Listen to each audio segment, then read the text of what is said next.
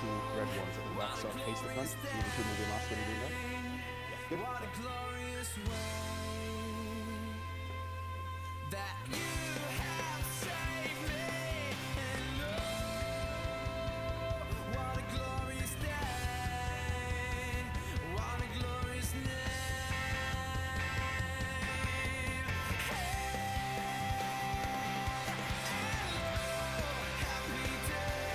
Happy day, you washed my sin away. Oh, happy day, I'll never be the same. Oh, forever I am changed. What a glorious, glorious day. I'll never be the same.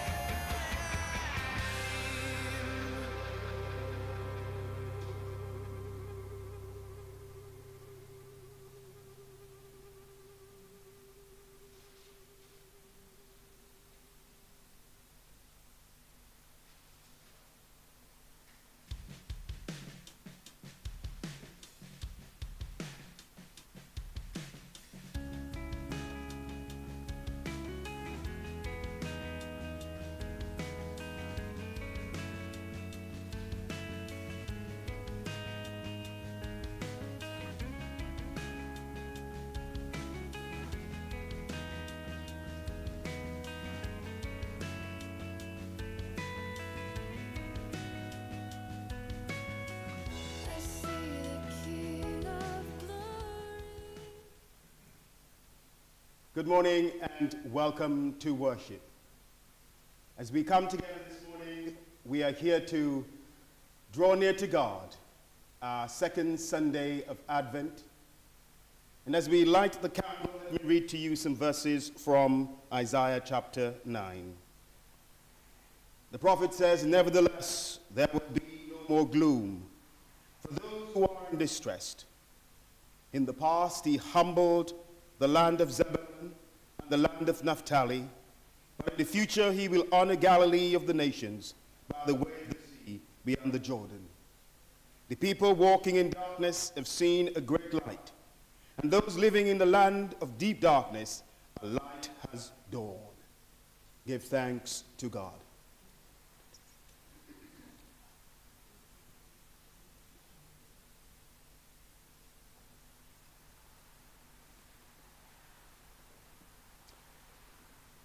We've lit our candles and we're going to sing, "Lord, the light of your love is shining, in the midst of the darkness shining." Let us join together in giving thanks to God. I know we're not able to sing, but please stand in your place. It's good to see you in the sanctuary this morning. And as we worship God together, I hope that this will be the start of something great. That as we get closer and closer towards the new year, that more and more of us will be able to meet together. Lord, the light of your love is shining. Please stand as we sing.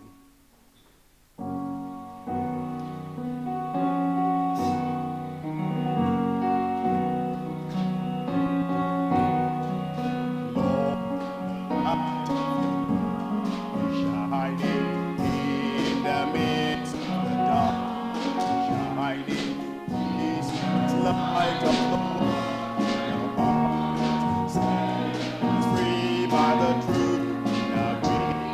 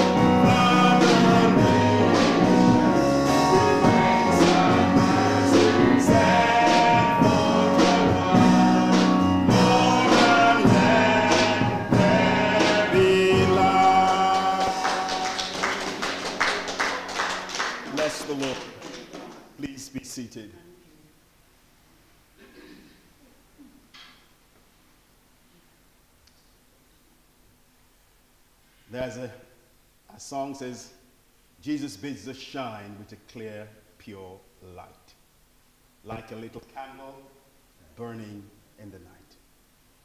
And so as we've come this morning, it's such a difference to have you here in the sanctuary and to be together again. And where God's people are met together, there he is in the midst of us.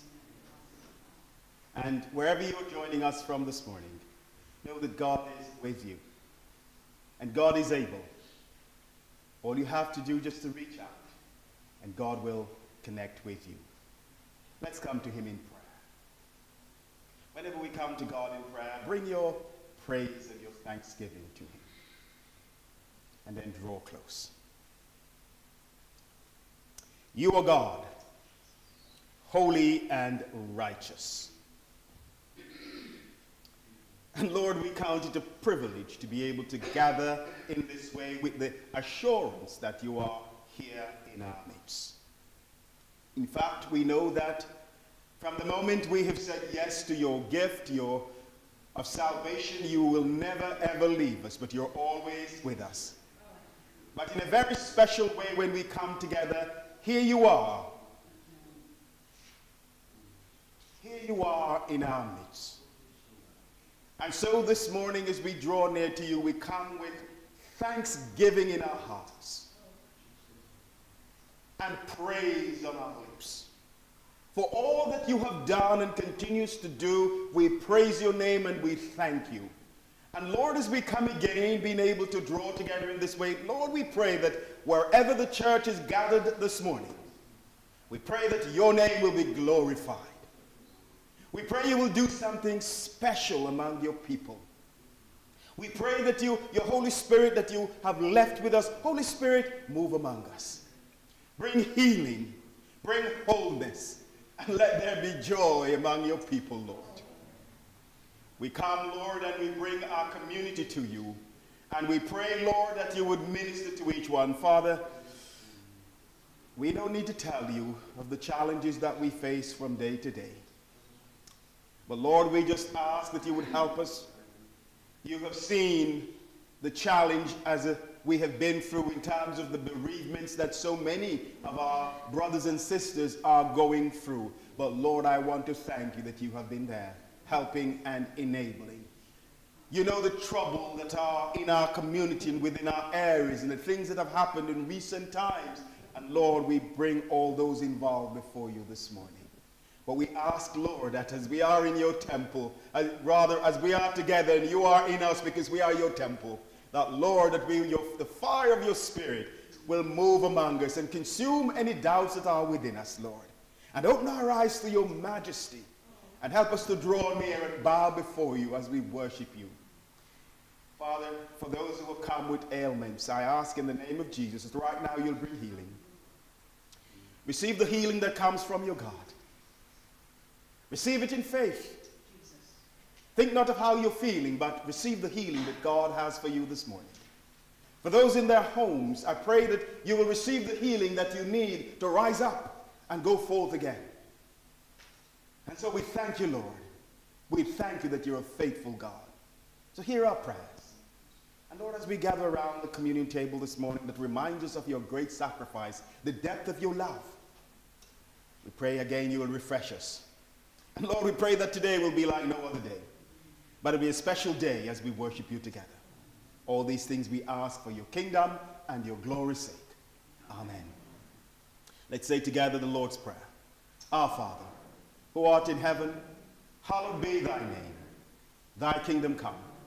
Thy will be done on earth as it is in heaven. Give us this day our daily bread, and forgive us our trespasses, as we forgive those who trespass against us. And help us not to fall into temptation, but deliver us from evil.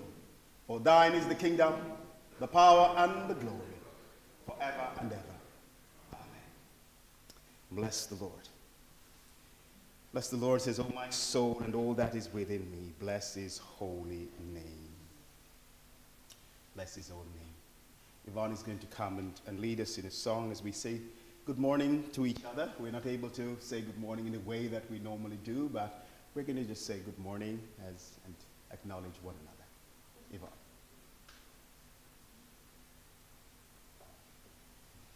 Good morning, all. So nice to be with you once again. I was here last week and I was really blessed. So I'm here with you again this week, and I pray that we can worship together in the beauty of holiness. We're just going to bless the Lord. Oh, my son, all that is with me, we're going to bless his holy name. If you're able to stand, please stand with me as we worship together in Jesus' name.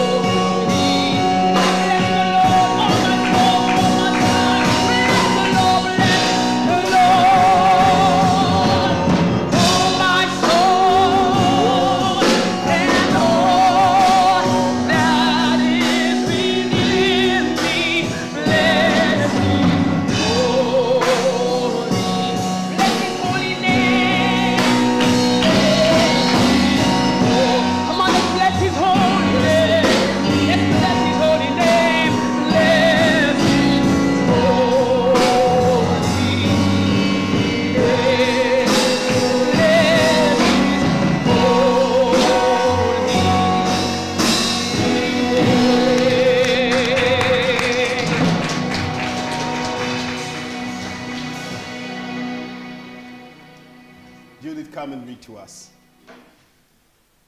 As we come together in the presence of the Lord to give thanks and to just to enjoy his presence.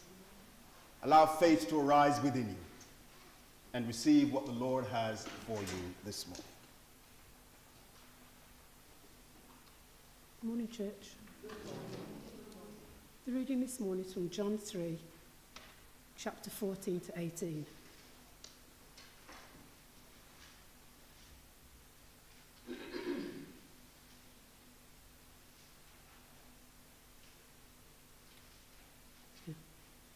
Just as Moses lifted up the snake in the forest, in the desert, so the Son of Man must be lifted up, that everyone who believed in him may have eternal life.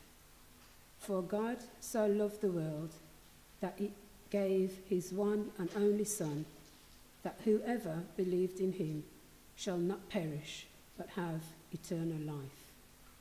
For God did not send his Son into the world to condemn the world, but to save the world through him. Whoever believed in him is not condemned, but whoever does not believe stands condemned already, because he has not believed in the name of God's one and only Son. Here ends the lesson. Thank you.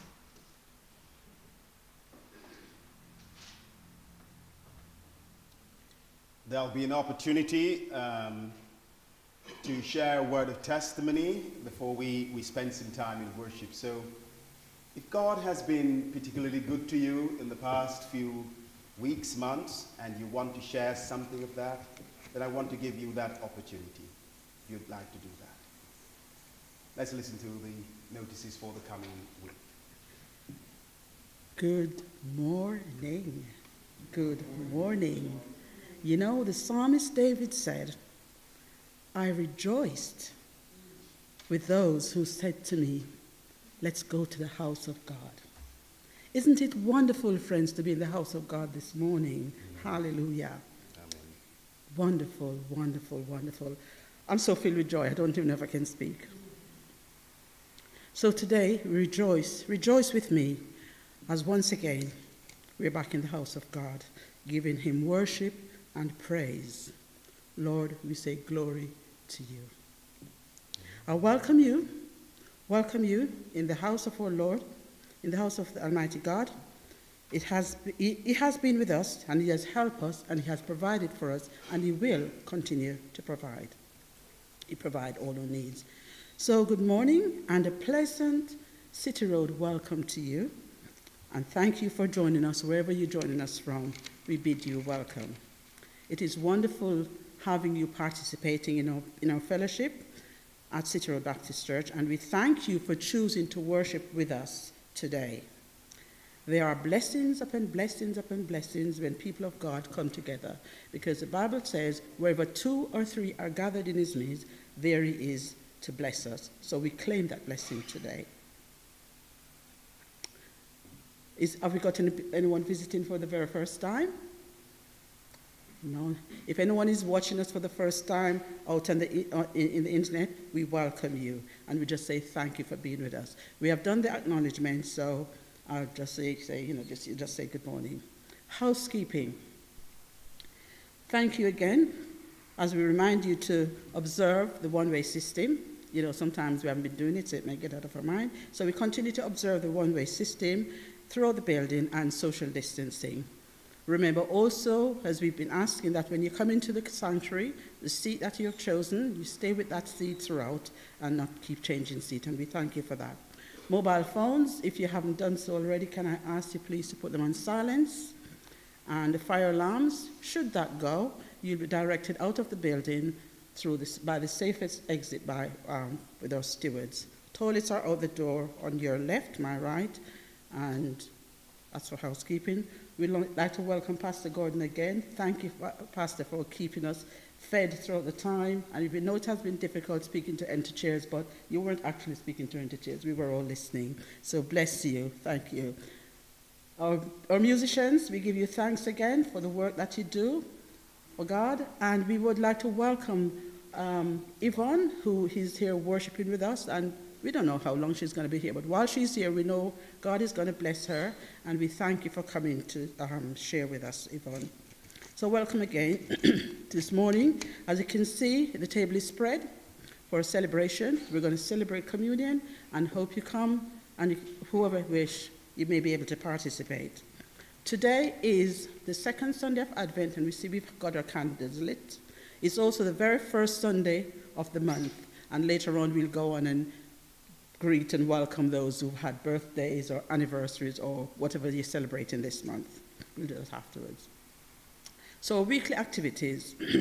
We're still only meeting on a Sunday morning here. Pastor Gordon will be available throughout the week, except on a Thursday. Thursday is his day off, which sometimes he doesn't take, but it is day off. But throughout the week, he's available. You can contact him via telephone. Tomorrow, Monday the 7th, we have a day of fasting, or regular day of fasting, and I would encourage you again, church, that although we're not together in the church. You'd spend some time, if you can, in fasting and just seeking the Lord and what he wants for us and what he wants for your life.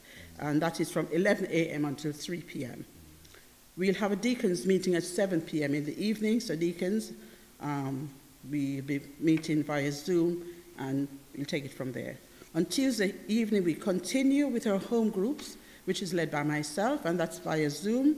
And we're looking in the fabulous book of Daniel, absolutely fabulous book of Daniel. So I'll send out the details of which, I know we're in chapter 2, right? On Wednesday, we continue with Pastor Gordon Bible study, and that's at 7 p.m. via Zoom, and we're looking into Luke. We're still looking into Luke chapter 1. Luke chapter 1. Right. So next Sunday, we're back here in the building. Next Sunday, the 13th, we're back here to worship God. But before our worship service at 11, we have a 10:30 prayer meeting, and we have a prayer meeting at 10:30, around 10:30, 10:20, 10:35 on a Sunday morning before worship service starts. For the dates of our diary, on Sunday the 20th, there will be a baptism here. There will be a baptism here on Sunday the 20th. The rest of the Christmas organization celebration you'll hear later on. Right, I'm going to put a request out. I'm asking for help, for volunteers. We need people to read the passages of scripture on a Sunday morning, and we just need some help with helping with the meet and greet on a Sunday morning. So if you feel you're able to, please come and speak to me after church. I'd like to make a rota for maybe 3 to 6 months, because we're not sure how things are going right now, but we're going to step out in faith, and we're going to make a rota for 3 to 6 months, and I'd value your support in this, the reading the scriptures and peeing on the doors. Just to remind you, the offering box is just outside as you go. At the end of service, you can put your offering in there, and we still maintain our social distancing. And the thought for the week, I think it's from Mark chapter 6, verse 10. I didn't write the reference down. And it says, Jesus looked at them and said, "With man, this is impossible, but with God, all things are possible." All things are possible with God. So it doesn't matter what we're going through. We know that our God is possible, and he hasn't lost a battle yet, and he will not lose your battle. So thank you for listening. Have yourself a great week and a blessed day. God bless you all. Thank you, Leslie. Let's just give thanks to God for his goodness and his grace and his provision. Father, we thank you that you are a providing God. We thank you for the many blessings you have poured into our lives. We ask now that as we continue to celebrate, that you'll receive our thanksgiving for the offerings that we have brought to you in the past and will bring in the future. We thank you for the resources you have given to us, for the measure of health that you have blessed us with, and with all the opportunities, we thank you. And so we offer to you, Lord, our praise and our thanksgiving for all your interaction in our lives, for your glory's sake. Amen. Before we listen to Millie bring a testimony, have we any birthdays? Any birthdays this month? My grandson is on the 8th.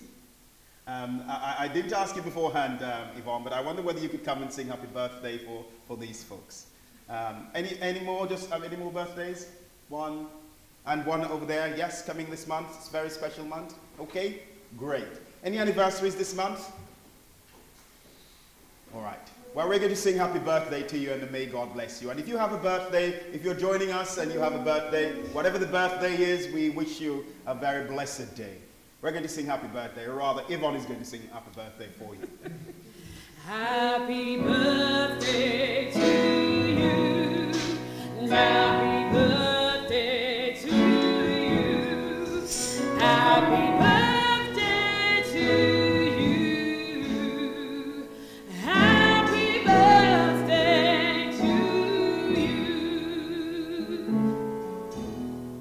May the Lord God bless you. May the Lord God bless you.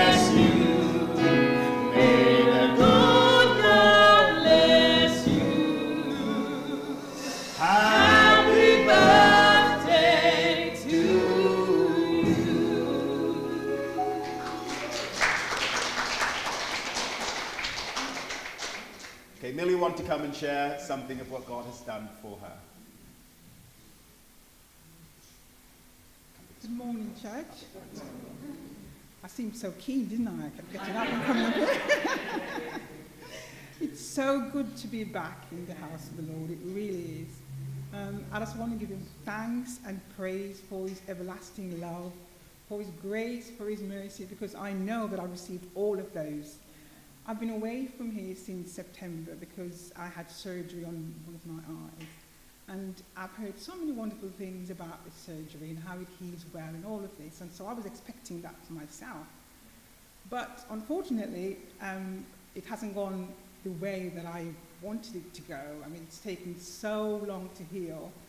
It's like one thing after the other, right? Different things happening to each time we go for a check, they found something that needs more treatment. And it's a long time now. I mean, it's like 3 months almost, and that's kind of worrying. They seem to be okay with it, but there's one thing you shouldn't really do. You shouldn't really go on the internet and read things about this thing, because you get the worst possible scenario. But anyway, I put my trust in God, and I leave everything to him. And I'm confident that it's going to heal. I just know God knows best. And I know it's just a matter of time before I go back and the nurse or the doctor would say, oh, fantastic, it's healed, because I just know it will. But because I've had so many anxieties throughout these past few months, I was quite surprised when I can't remember if I woke up or what I was doing, but I noticed a shadow in my good eye, which I called it my bad eye, and the other one my good eye. And I just saw something moving about. I thought perhaps it was dangling from my hair or something. I kept doing that. Then I realized that this shadow was coming from my right eye, which wasn't the eye that was operated on. So I thought, my goodness, what is this? I thought, well, Lord have mercy, what's this? Because I called out to God straight away, Lord have mercy, what's going on?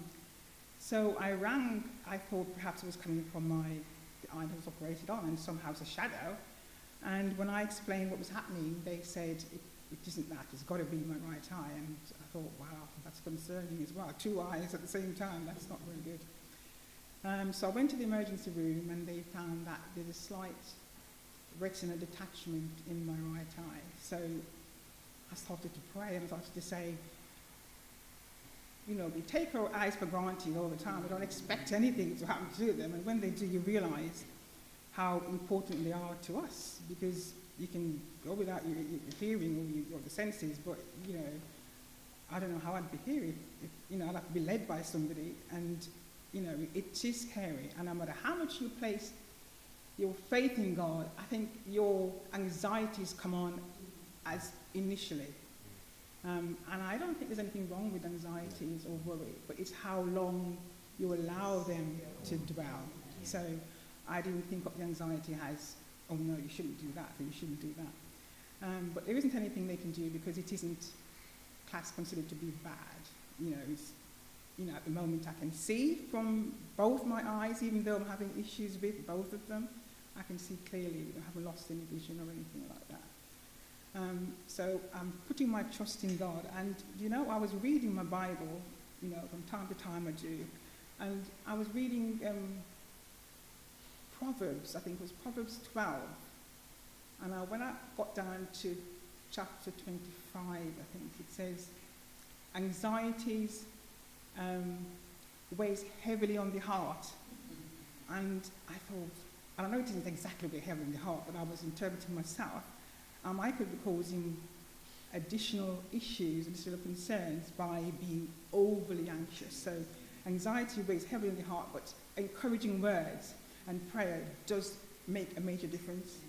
And I want to say a big thank you to my church family as well, because throughout the Dove group, where we communicate, I have had so much prayer and so much good wishes and so much wonderful words. That's really made a difference to how I feel. So I thank God, I give God thanks for all of that. And I know I'm sort of going on a bit, but there's so much that's happened that I just need to share it, because it makes it just makes you feel lighter. In addition to that, my grandson was very, very poorly. And again, I reached out to my Lord and Savior. I reached out to my family, my friends, and I've had so much prayer and so much good wishes. And he's fantastic. He's jumping around like a little 11-month-old boy, and I just give God thanks and praise. Another thing that's happened again, it's like one thing after another, but I try not to let the anxieties take over, because I know what I've read and I know what it says in the Bible. But my husband's brother was suffering from prostate cancer in Jamaica for some time.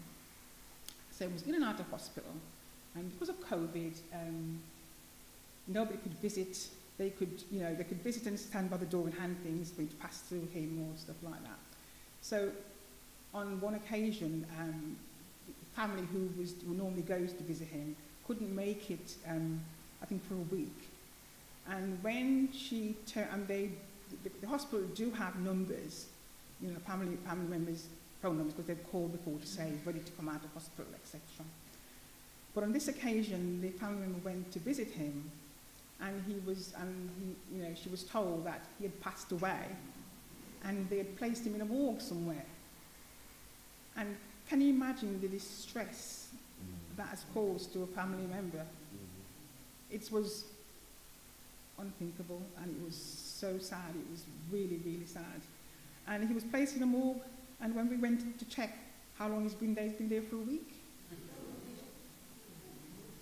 This is so, inhumane, and you just got to pray to God and just get your senses back, and just, otherwise you could get really angry, because it's very, very distressing. But he was laid to rest last week, and I've got to give God thanks, because all our instructions, because we couldn't be there at all. My husband couldn't be there, and there's a family of 12, couldn't be there. So we gave instructions and financial funds, and everything went fantastically. So I've got to give God thanks and praise, and I've got to say what a mighty God we serve. I trust and I believe in him. And I've also read on the Dove, on one of the morning tea, that when so many things happen to you and you don't know, you can't understand where it's coming from or what to do, just place it in a box and say, here you are, Lord, I give it to you, and I put all my trust in you, and you can just feed back to me. And I see all the signs, and I listen out for him, and I hear when he speaks. So thank you, Jesus, and thank you, friends, and thank you, church family. God bless you.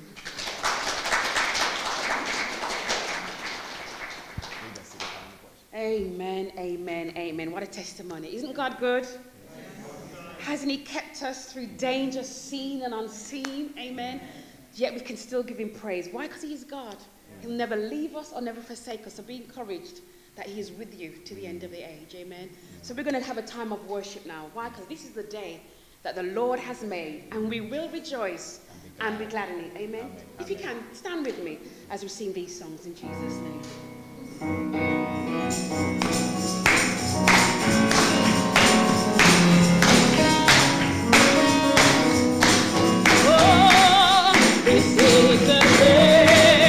This is the day that the Lord has made, that the Lord has made.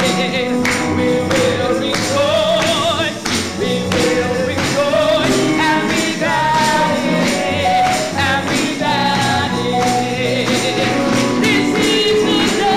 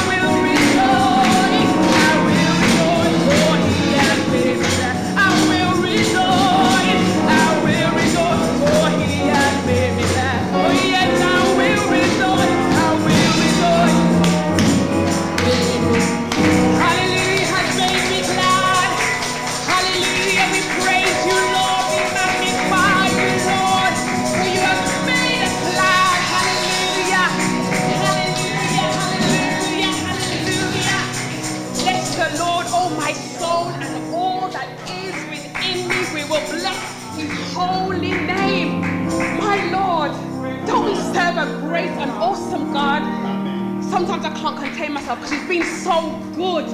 If you ever knew where the Lord has taken me from to this point, my God, my soul cries out, hallelujah. So we will sing how great is our God. Sing with me, how great is our God.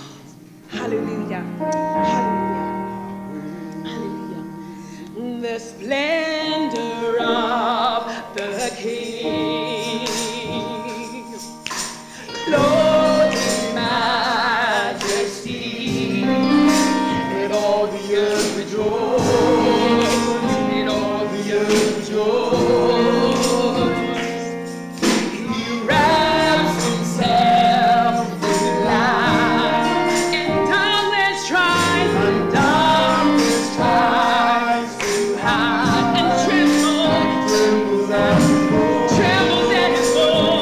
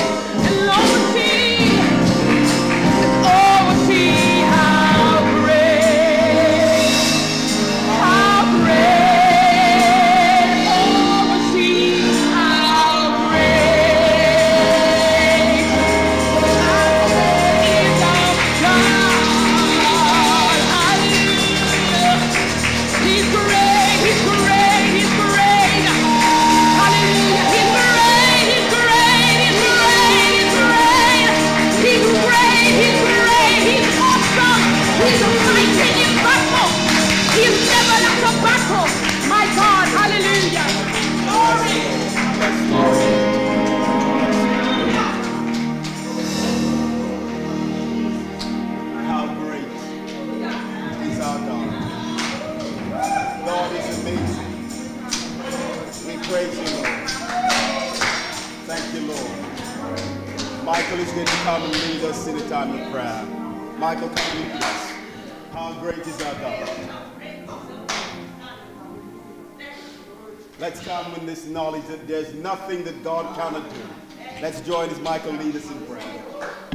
Bless the Lord. Right, good morning, good morning. How great is our God? How great is his name? How wonderful, how glorious. Father, as we come to God before prayer, just above our heads, right, let's bring our loved ones, let's bring our family. Yes, Lord. Let's bring those people that can't be with us today. Yes, Lord. Those people that's at home. Yes, Lord. Let's think about the bereaved as well, because Yes, we have Lord. members of the sort of congregations who have bereavements. Thank you, Lord. And Father, we thank you for Millie. We thank you for her wonderful testimony. Yes, Lord. We thank you for the praises that went up this morning. We thank you that the reading says, for God so loved the world that he gave his only son. He loves us all. He loves us as we are.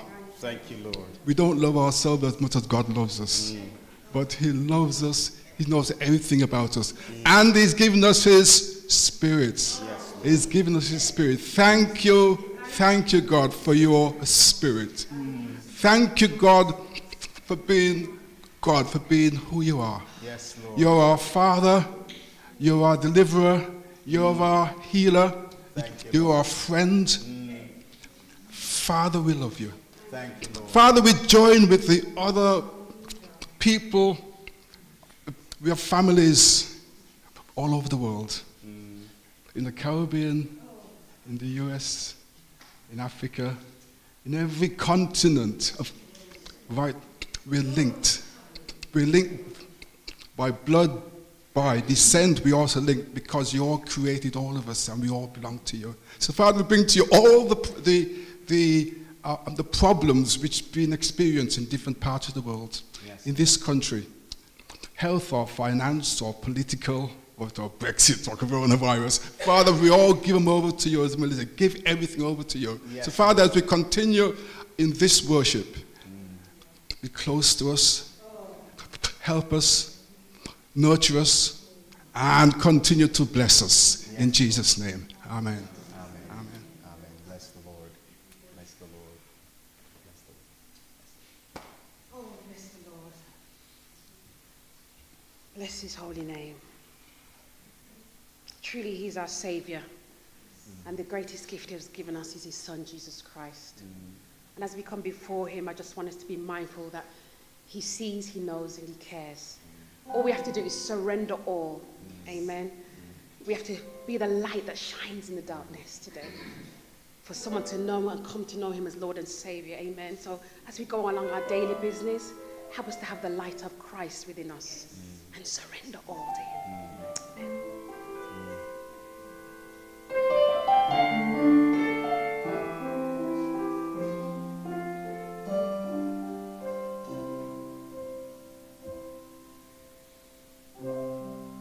All to Jesus I surrender.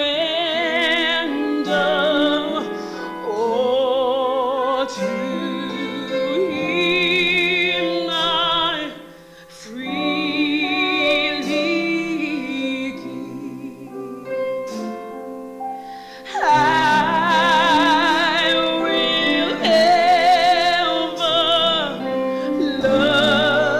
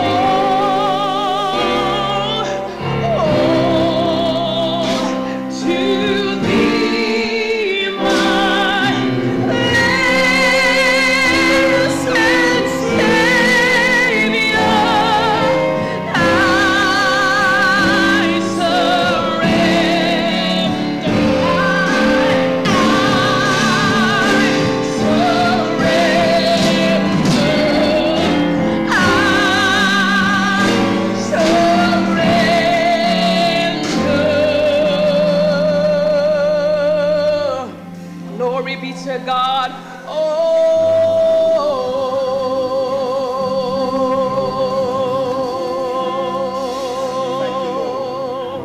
hallelujah. Bless the Lord.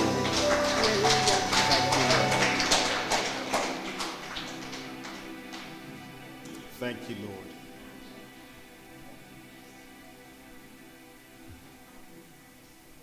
The ability to surrender is based upon one feeling completely confident and at ease with the one you will surrender to.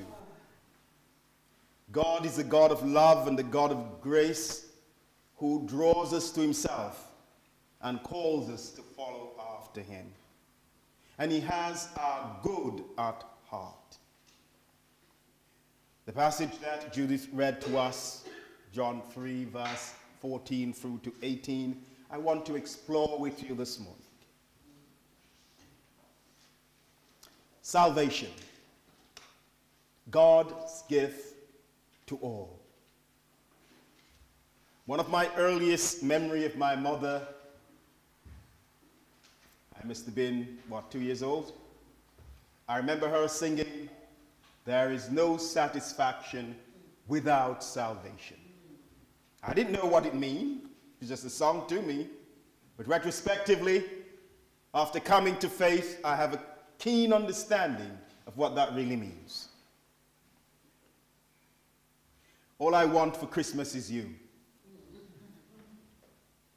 That is the title of a Christmas song by Mariah Carey. What is it you want for Christmas?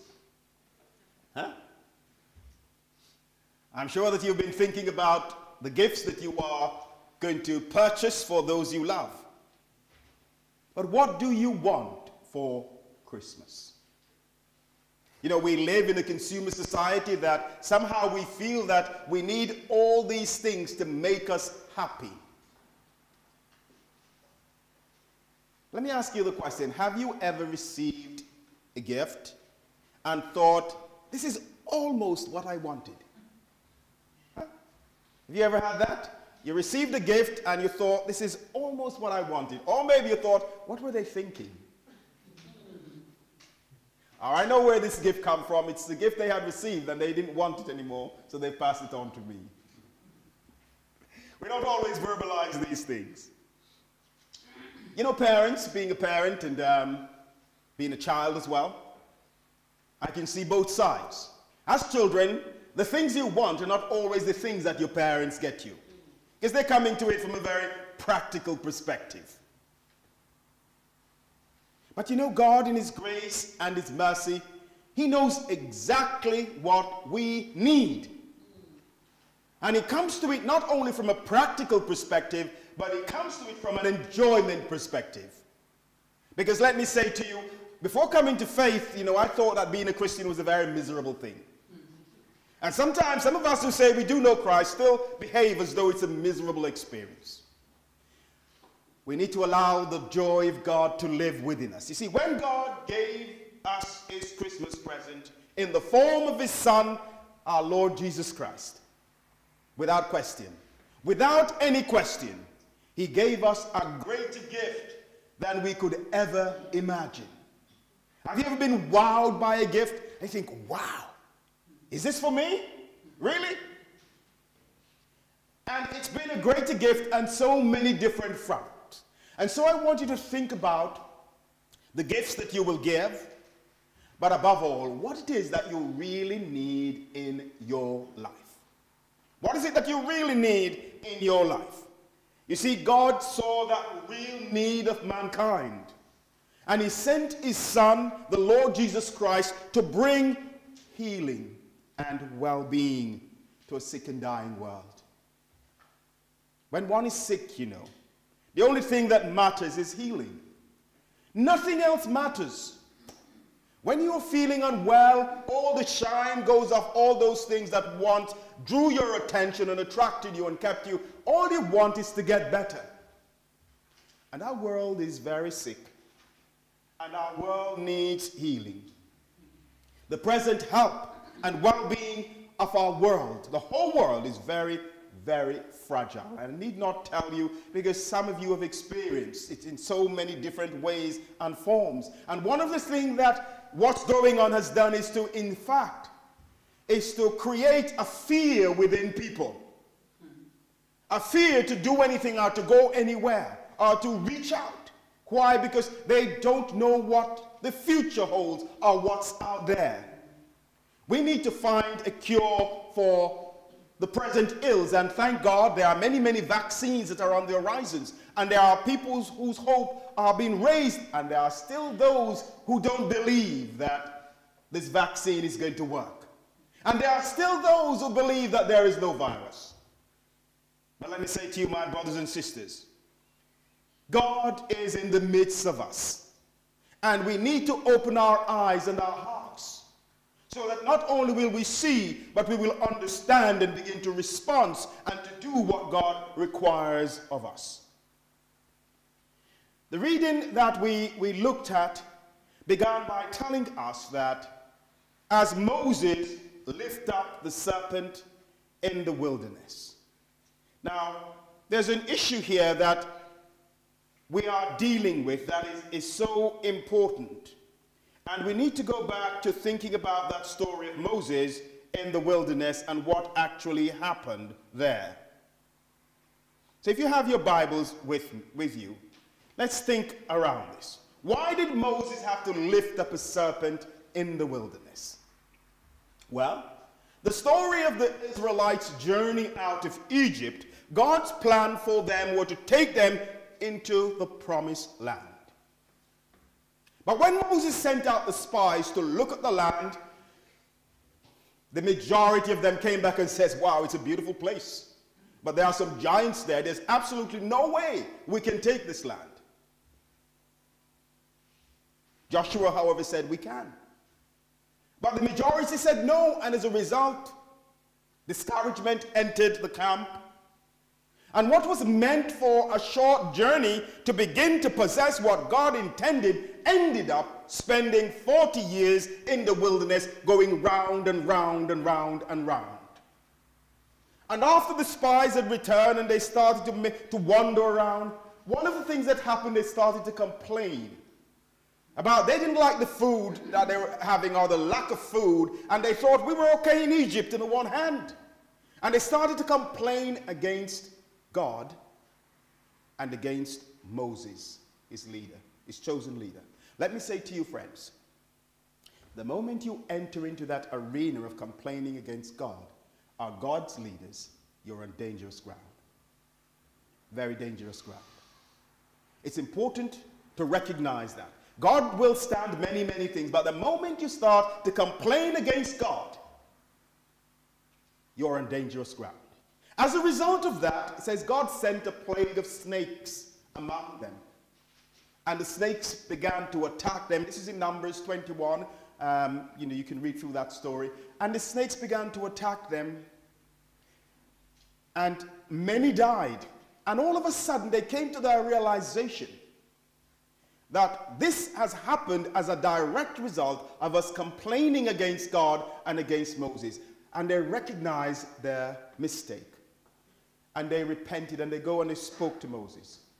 And they asked Moses to pray for them. Now, God is such a gracious God. Whenever you fail God and he identifies your failure and you come back and you ask for forgiveness, God is willing to forgive.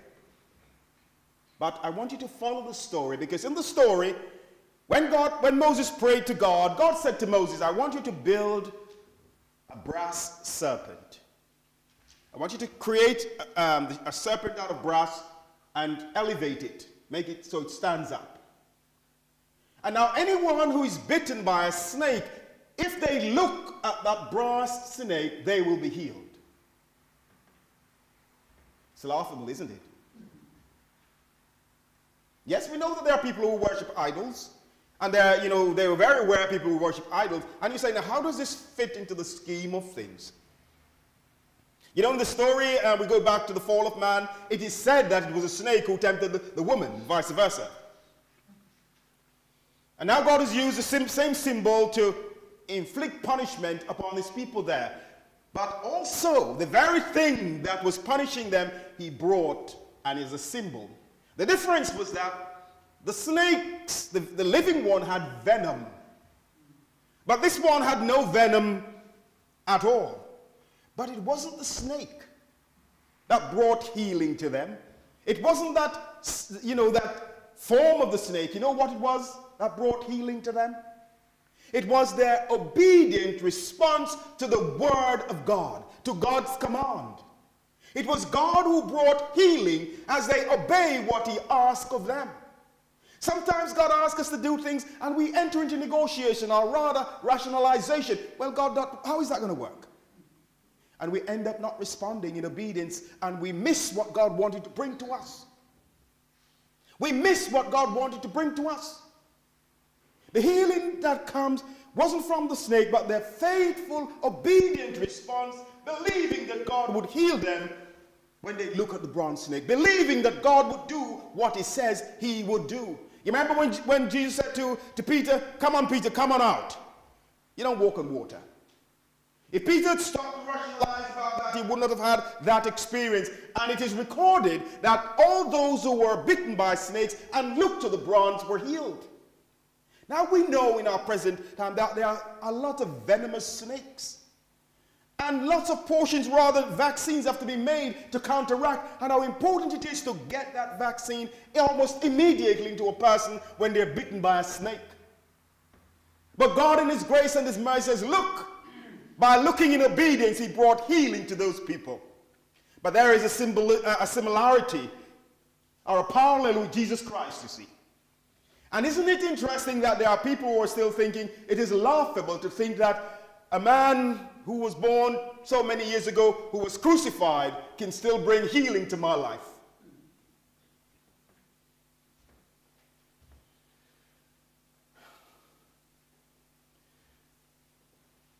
The elevation of the serpent, it was seen, and when they were bitten, they looked to it and experienced healing. We have been bitten by sin. And our only healing comes from God through Jesus Christ. It is Jesus Christ who brings that healing to us. He is God's remedy for man's sin and separation. Jesus Christ is God's remedy for a sick and dying world. He offers salvation to all who will believe in him. Isn't that wonderful? Salvation to all who will believe in him. Now, we can kid ourselves. You're here this morning and you have come on a regular basis and you're listening from your homes and you're listening to the words, whatever your take on it is. But it's not so much the words that are spoken it is about your response to the word and believing God, what he says. The living word of God, when we apply faith, something happens. Something happens in our lives. What a gift. What a gift. Free but not cheap. Free but not cheap. Priceless. God's gift to mankind is priceless. You know why? It doesn't matter how much money you have, you cannot buy it. It's not for sale. It is not for sale. It doesn't matter how poor you are, you can access it because it's a gift.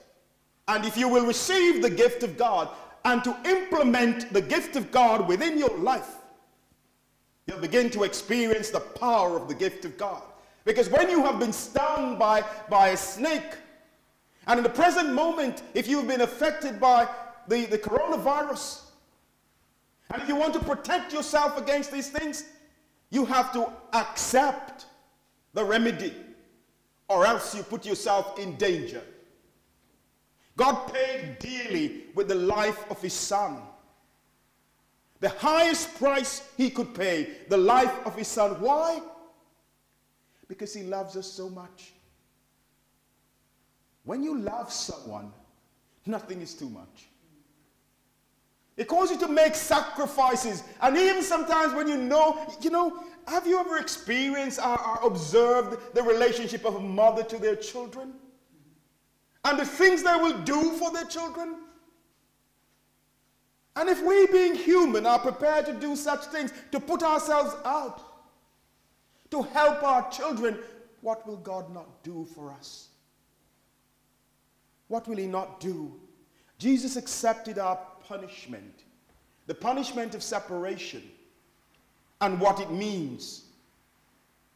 Those who have had the virus knows, they talk about long COVID.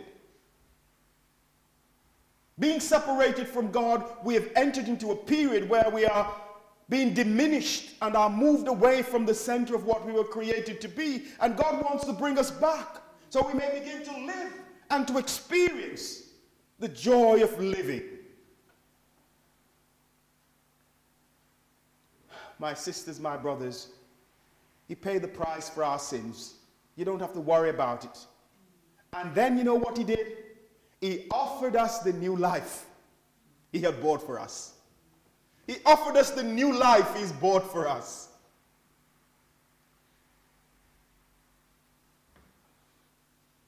There's a program on television where people bring things that are, has meaning and significance to them, and they have them repaired, and these guys repair them, and then when they return to receive it and they can see the difference, that they're just so overwhelmed. I want to say to you this morning, if you will bring your life to Christ, he's not even going to renovate it, you know what he's going to do? He's going to give you a new life. A new life. A life that cannot even be recognized. It's going to be new. Completely new. God's love is not static or self-centered. Wherever you are, there's nowhere you can go where God's love cannot reach you. There is nothing that you can do that causes God to stop loving you.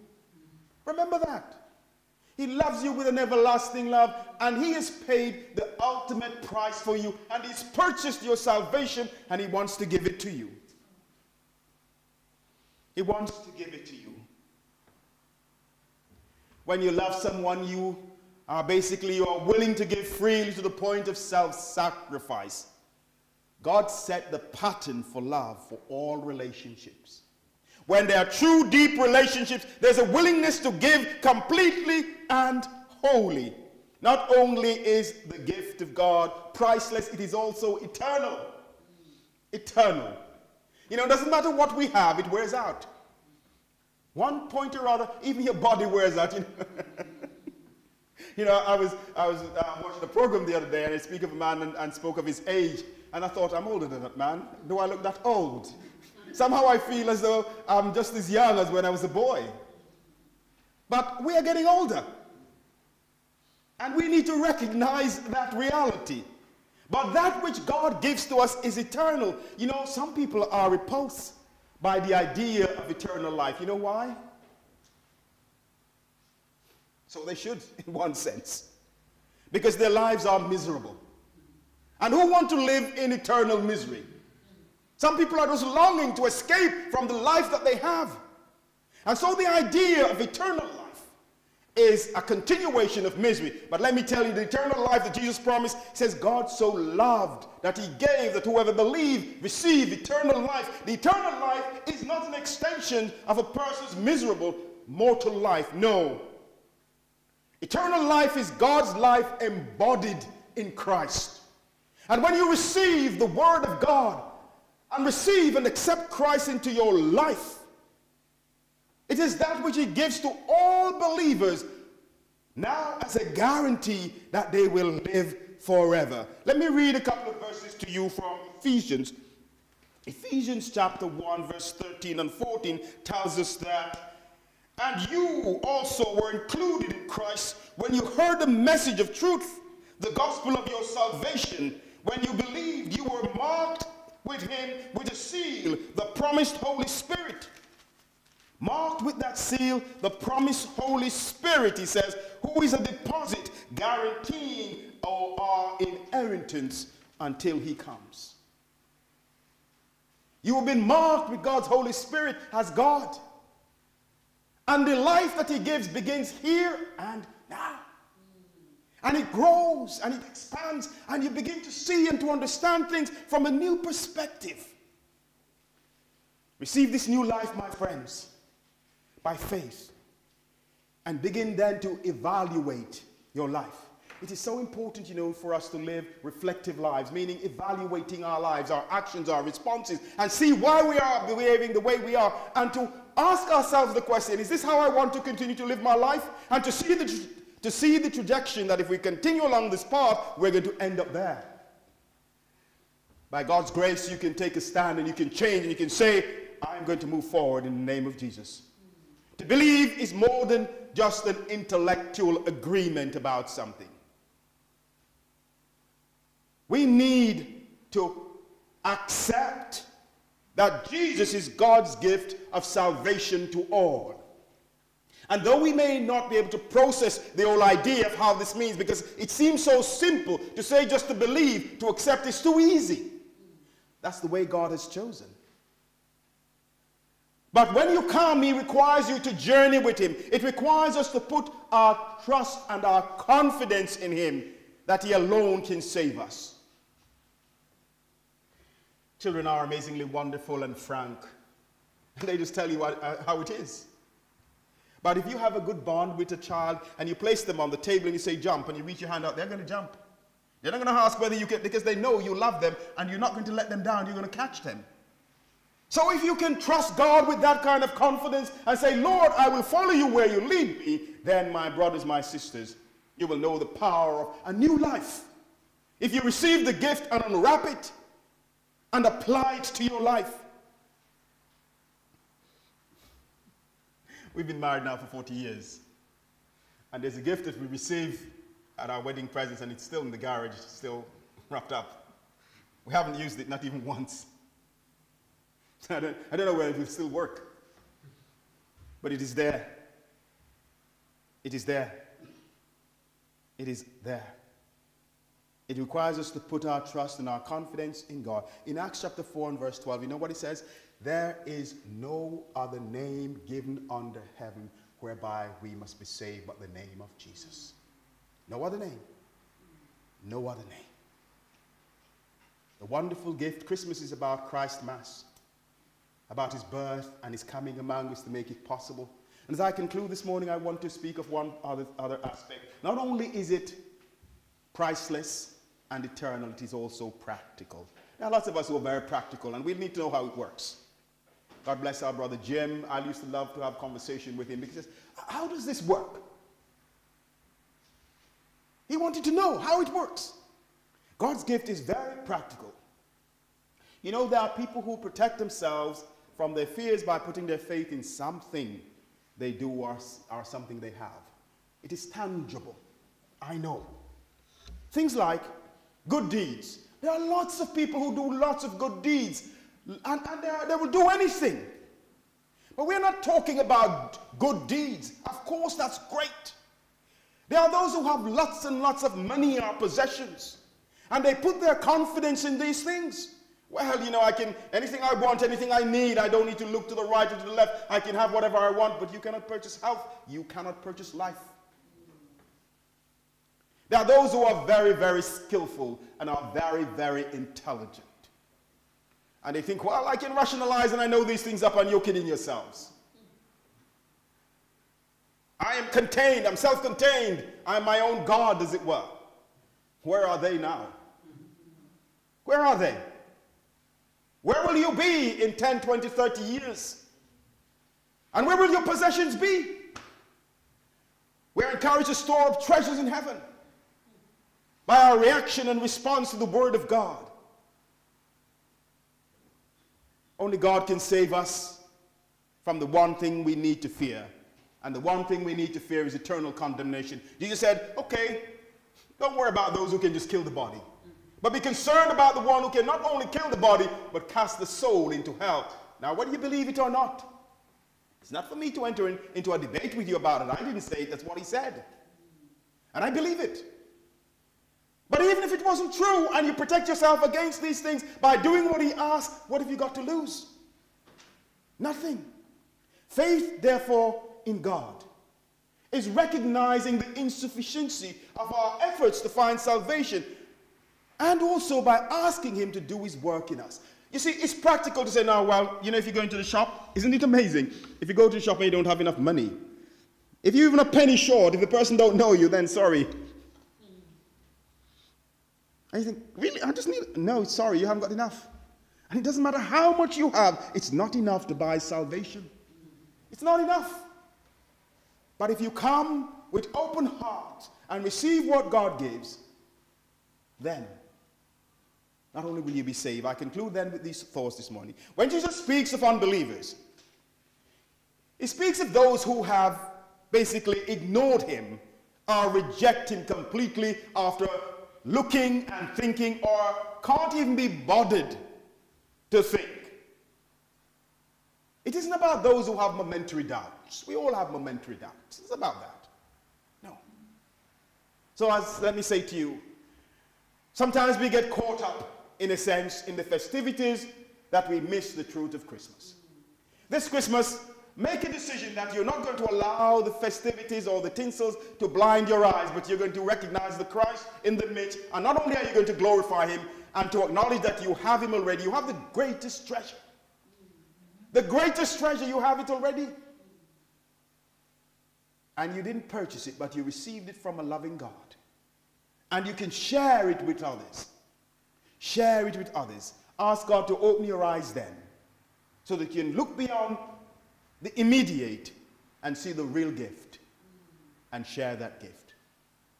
Salvation is God's gift to all mankind, not to be kept and hidden, but to be shared for his glory and his kingdom's sake. Amen. This morning, if you've heard the word and you've never yet taken that step to follow the Lord Jesus Christ, maybe today is your day. And remember, today is all you have. There is no guarantee of later on in the evening or tomorrow. Today, right now, is what you have. I'm not seeking to bully you, because, you know, coming to Jesus Christ is the most important thing you can do in your life. And don't come because someone tells you to come. Come because you've heard the call of God and recognize your need and ask him to be your Lord and your Savior. Let us pray before we sing our hymn to gather around the communion table. Lord, thank you for your gift. You saw our need, and that all that we could do was insufficient to bring us closer to you. So you came to us in the form of your Son. You paid the penalty for our separation, our sin, and our failure. And Lord, you offered us this wonderful gift. Help us to receive it and to welcome you into our lives. So if you want to do that this morning, just say, Lord, I recognize my need of your free gift of salvation. I don't understand how it works, and it seems so uncomplicated. And I find it difficult to believe that by just asking you to come into my life, to forgive my sins, to cleanse me and to heal me, that I can begin a new life with you. Help my unbelief, Lord. And help me to begin this journey with you today for your glory and your kingdom's sake. Amen. Amen. As we come around the table of remembering what God did for us, these are symbols that remind us of the blood and that our Lord shed, and the body that took all the pain and the buffeting. If you love the Lord Jesus Christ, come and partake of the bread and wine. What we're going to do, we're going to sing a hymn. And as we sing the hymn, I'm going to ask those on my left to come and to take, keeping your distance, take the bread and the wine and to go back to your place. And once we've all taken the bread and the wine, then we will share it. So as soon as we begin to sing, can I ask those on my left to come first, and then those on my right. So let's sing this hymn.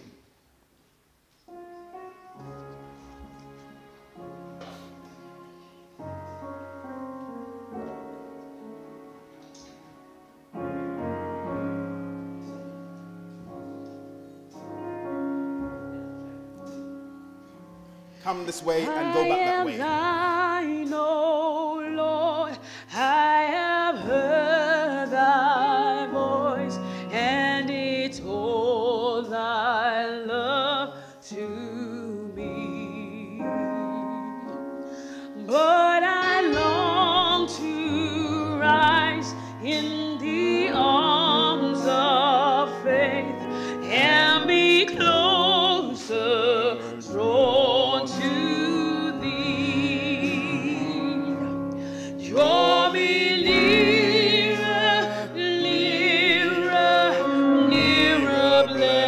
blessed Lord, to the cross where thou hast died. Draw me nearer, nearer, nearer, blessed Lord, to thy precious bleeding side.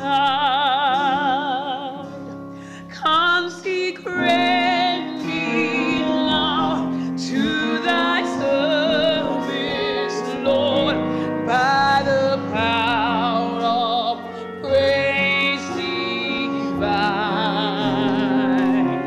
Let my soul look up with a steadfast hope, and my will be lost in thine. Draw me nearer, nearer, nearer, blessed Lord, to the cross where thou hast died. Draw me nearer, nearer, nearer, blessed Lord, to thy precious bleeding side. Oh, the pure delight of a single hour that before the throne I spend. When I kneel in prayer and with thee, my God, I commune as friends we prayed. Draw me nearer, nearer, nearer, blessed Lord, to the cross where thou hast died. Oh, draw me nearer, nearer, nearer, blessed Lord, to thy precious bleeding side. Draw me nearer, draw me nearer, nearer, nearer, blessed Lord, to the cross where thou hast died. Oh, draw me nearer, nearer, nearer, blessed Lord, to thy precious bleeding side.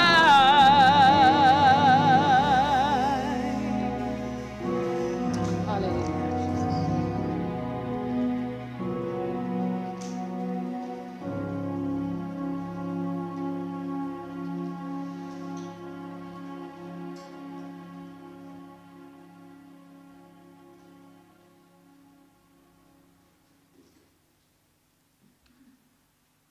We are reminded that the same night in which Jesus was betrayed, after giving thanks, let's give thanks. We thank you, Lord Jesus, that you were willing to come and to pay the price for our sins. The emblems here represents your body and your blood. We pray that as we take them, we will be reminded that you have paid the price for us, and that you have given us your Spirit in exchange for our failings and our faults. And you have placed us within your family, the family of God. We thank you that you took our pain and our suffering. As the prophet says, by your stripes we are healed. You shed your lifeblood so that we might have life. It is in your, Lord, your death It is there that we find life. And so this afternoon, as we partake of the bread and wine, we pray that you will draw us closer to you and closer to each other for your kingdom's sake. Amen.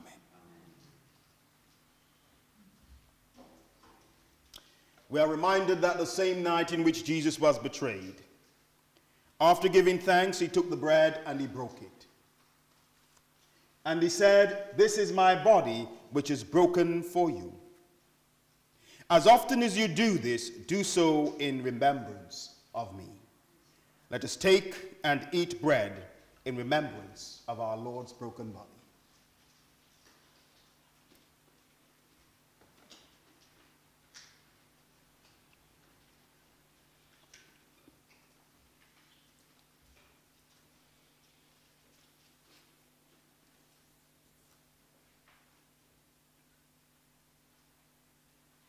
The price he paid, he did not owe. The debt we owe, we could not pay. Thank you, Lord.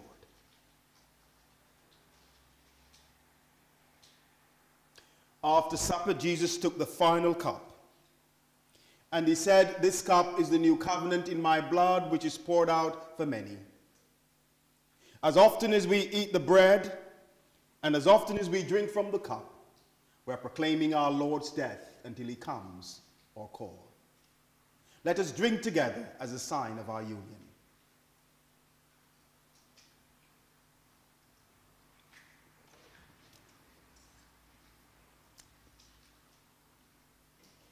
You gave us life, and we bless your name.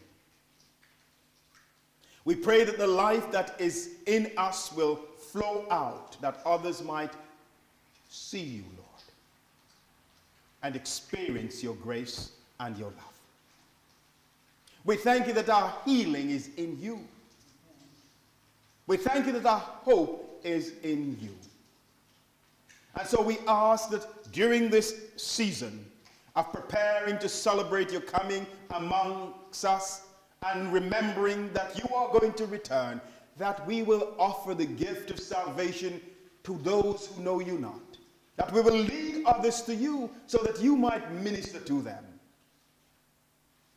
We pray now, Father, for all the body of Christ, for your healing touch upon our lives. Open our eyes to see you and our minds to understand you, and encourage us to take steps of faith, Lord. Bring healing, Lord, where healing is needed. Comfort where comfort is needed, and strengthen us so we may walk together as one. As we are in his presence, please mention the names of those that are dear to you, that you know of who needs God's touch. Just mention their names.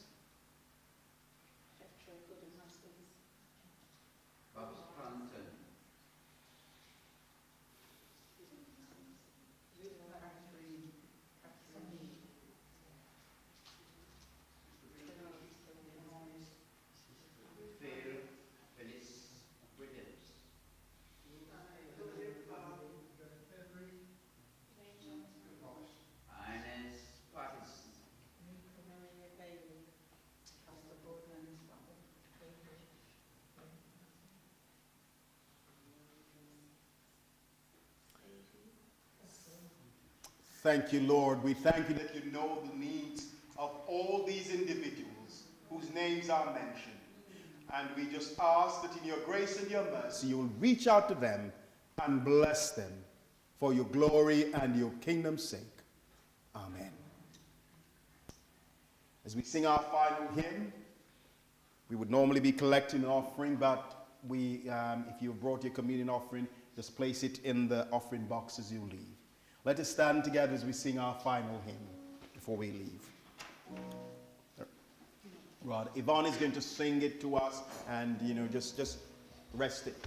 He knows my name. God knows your name. Bless the Lord. Bless the Lord. Be encouraged that he knows your name. You are written in the palm of his hand. That means no weapon that is formed against you shall prosper. In Jesus' name.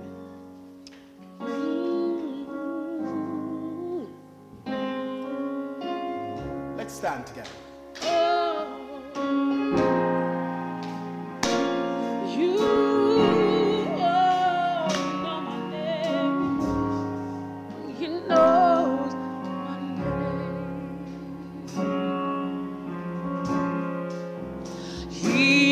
knows my name.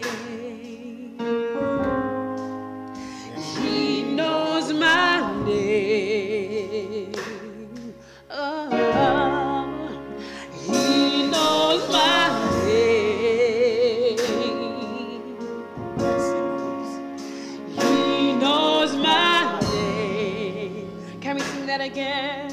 Oh, he knows your name. Yes, he does. He knows your name. Be encouraged today that he knows your name. Oh my God, he knows your name. He knows your name. Oh, how he walks with me. Oh, how he walks with me. God Almighty. Oh, how he talks with me.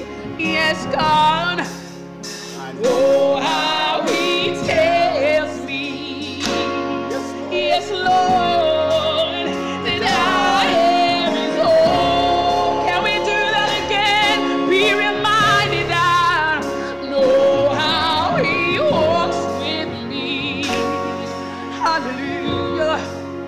And know how he talks with me. Yes, Lord. Oh, how he tells me.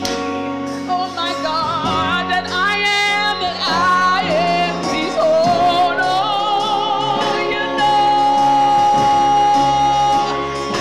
know my name.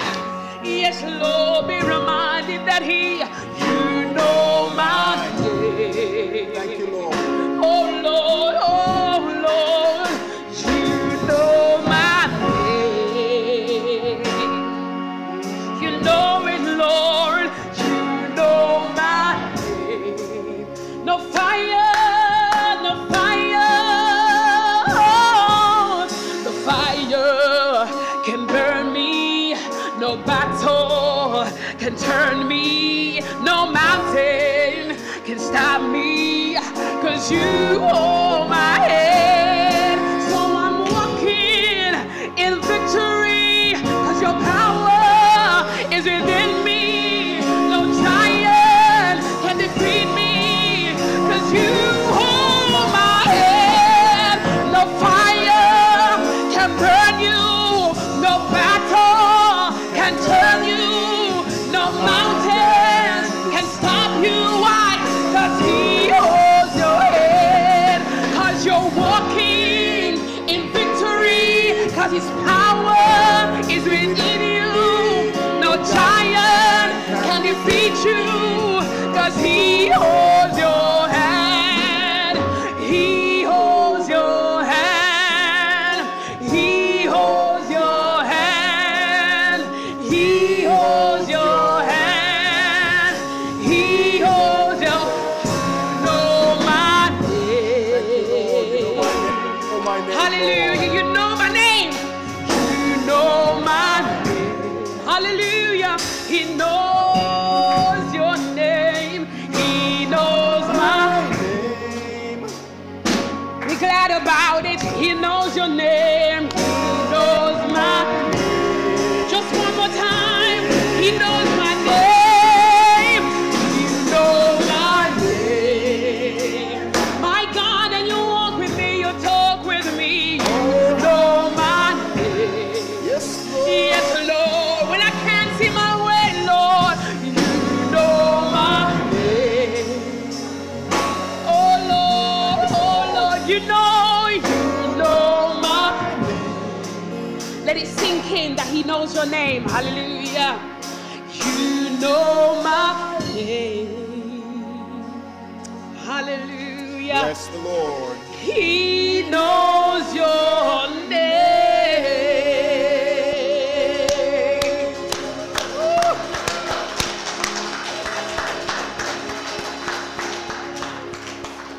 We thank you, Father, that you know our names individually. You know everything about us, and yet you love us with an everlasting love. As we go from this time of gathering, help us to keep that at the center of our being, that you know us and you are walking with us and you are holding our hands. Help us to trust you and to walk in confidence that our God is with us. Go with us then, we pray.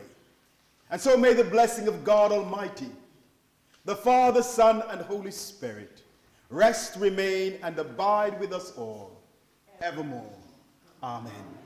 Go in peace, and in the knowledge that he will walk with you every step of the way. God bless you. He